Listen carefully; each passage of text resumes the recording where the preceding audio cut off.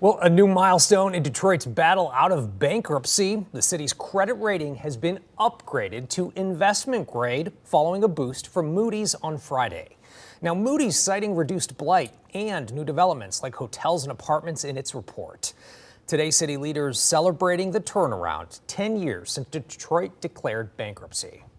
We're going to keep growing here in the city of Detroit, ensuring that we keep balanced budgets, ensuring that we're doing the responsible thing, but still providing service for our residents to improve their quality of life.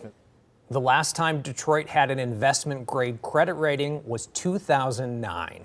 City leaders say the upgrade will help them with infrastructure improvements, revitalizing neighborhoods, and improving public services.